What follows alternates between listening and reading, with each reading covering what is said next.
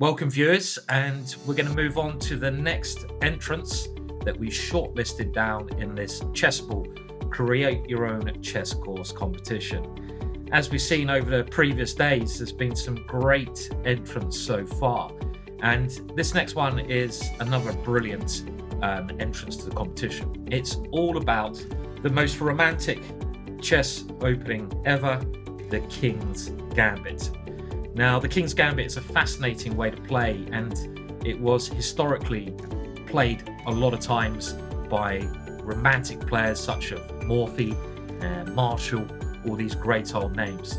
And this course is called Get Romantic, Play the King's Gambit, and it's all about a lot of the games, the history of the King's Gambit from the 18th and 19th century, old works. So it's actually a really studious course, this as well. And it's basically taking a lot of the lines which were worked on. So like the Philidor Gambit in the King's Gambit, and this was named after Philidor. So you're going to learn it through Philidor, but it's updated with computer analysis from the modern time. So all these old manuals updated in a very nice way with the latest analysis, trying to make the King's Gambit playable. And very exciting opening it is, and a very exciting course. Let's dive in. We have a quick look. We'll press the browse button here, and you can see there's nice introductions, and you've got all these little traps you can learn as you go along. You've got the Philidor Gambit according to Philidor. Let's just dive in there, and with the brilliant move trainer, as you get with Chessable, that's why it's so brilliant, is there, and you can learn the moves with history as well.